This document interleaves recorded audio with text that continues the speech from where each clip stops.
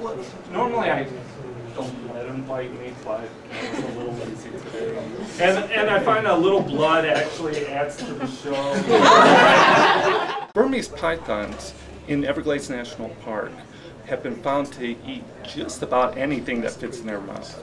They eat a lot of stuff, not only wildlife, but dogs, cats are all fair game as well.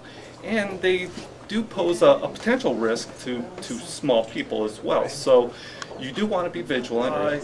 If you see what you think is an exotic python in the Vero Beach area, contact the Fish and Wildlife Service and let them know what you saw, when you saw it, where you saw it, and do it as quickly as possible. Snakes tend not to stay in the same spot too long. If somebody knows about it right away, we have a good chance of getting out and actually collecting that animal, removing it from the wild before it has a chance to impact our native wildlife.